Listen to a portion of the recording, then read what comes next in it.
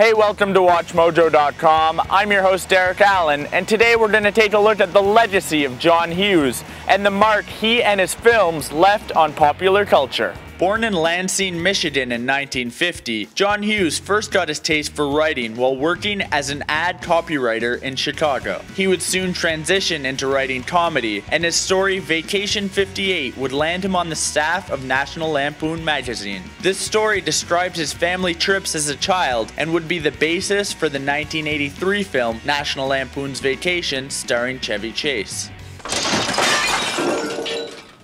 Waitress! Other stories that Hughes penned while at National Lampoon magazine would show his strong understanding of teenage culture. He refused to portray teenagers in the usual Hollywood manner as immoral and ignorant. Hughes saw teenagers to be especially bright and deserving of respect. He would take this viewpoint and apply it to 4 films he wrote and directed between 1984 and 1986.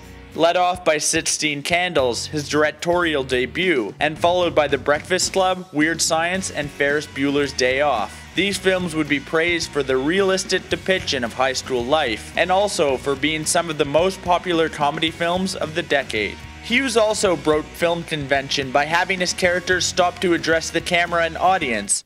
They bought it. As well as having the action continue after the end credits. You're still here?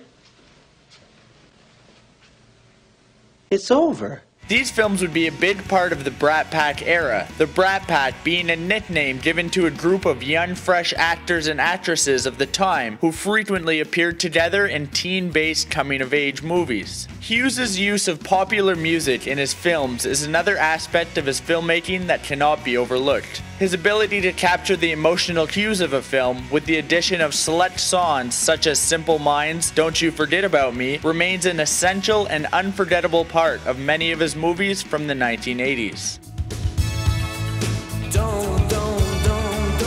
Following his remarkable success in this genre, Hughes shifted his attention to adults with his 1987 comedy Planes, Trains, and Automobiles. This began a series of films starring John Candy, such as 1988's The Great Outdoors and 1989's Uncle Buck. Uncle Buck introduced Hughes to child actor Macaulay Culkin, who soon after starred in 1990's Home Alone. With this film, Hughes almost single-handedly saved a cash-strapped 20th Century Fox. The film, which he had written and produced, generated $500 million worldwide and became his biggest and final hit. You guys give up, or you're thirsty for more? Despite becoming a holiday staple, it still generated a lot of negative publicity for its loud and fairly violent slapstick comedy.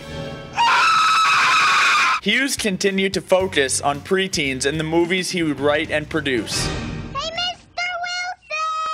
Critics in turn felt he had traded his sharp writing and dialogue for crude, broad-based humor. These films included Beethoven, Dennis the Menace, and Baby's Day Out. His involvement with 1994's remake of A Miracle on 34th Street brought him scathing criticism yet again, and in turn he began penning and producing remakes for Disney. These remakes, such as 101 Dalmatians and Flubber, were financial successes and wildly popular with audiences. However, he never regained the glaring success that his first films had brought him. Hughes' final major film project was Home Alone 3 in 1997. Like the film, Hughes faded away from the spotlight and turned his back on Hollywood. He spent the last decade of his life as a farmer in the state of Illinois. During that time, he still wrote scripts to films under the fake identity of Edmond Dantes, named after the character from The Man in the Iron Mask, as Hughes considered himself a prisoner of his own success. His last screenplay was the 2008 film Drill Bit Taylor.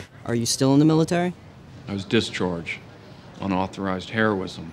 Despite John Hughes' difficulty in recapturing his early success, his reputation as one of the leading interpreters of teenage life remains unparalleled. I can't believe this. They forgot my birthday. He is also recognized as the main inspiration for directors like Kevin Smith, who would follow in his footsteps.